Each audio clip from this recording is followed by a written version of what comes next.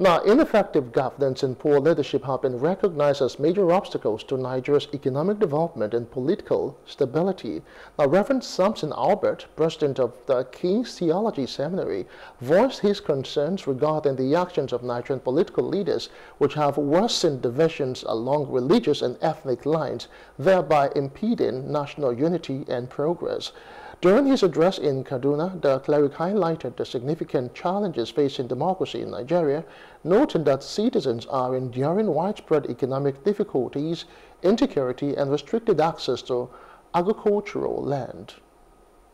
We're encouraging pastors to not only learn theology, but also have a skill that they can use to be able to raise some income that they can take care of themselves and their family.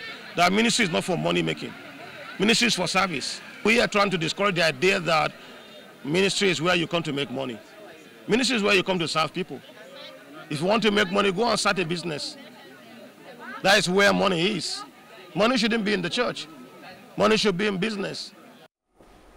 Now, Honorable Jonathan Ashake, the Labour Party's candidate for the governorship in Kaduna for the 2023 elections, also expressed these concerns. He condemned state governors for prioritizing their aspirations for the 2027 elections at the expense of the well-being of the citizens. Ashake pointed out that the financial autonomy provided to local government has led to the imposition of candidates, thereby compromising accountability within the local communities.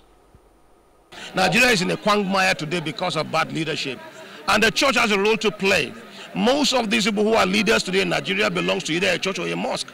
Unfortunately, their lives in government doesn't match the life that they're supposed to live in the community. They leave the community in poverty while they are enriching themselves. That is a problem about this society today. It has separated the people and divided us along religious line for their selfish reasons, and once they get power, they know that we are gullible. They use that against us. No development. Look at our streets. No roads. Look at, there is no tap that is running in Kaduna for months right now. Water board is shut down. Political leaders should have the fear of God. And I think we as a people now should begin to look at the need to look at men that love the community.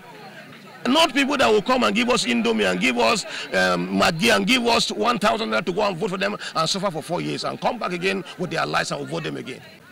Nigerians have found themselves, we have found ourselves in this situation. I think everyone now, all citizens are wondering, how did we get here? I mean, if you look at the suffering in the land, the hunger, the insecurity, name it, you will wonder whether we have leaders that are really doing anything about what is going on today in the country. And all that the leaders are concerned about now is how to secure their offices in 2027. Governors, the moment they heard that local governments were going to be granted financial autonomy, they started some political brigandage, political rascality that we have never seen in this country, where state governors will just go and declare, under any party they choose to declare, that all offices have been won under the party they have chosen. Hello, hope you enjoyed the news. Please do subscribe to our YouTube channel and don't forget to hit the notification button so you get notified about fresh news updates.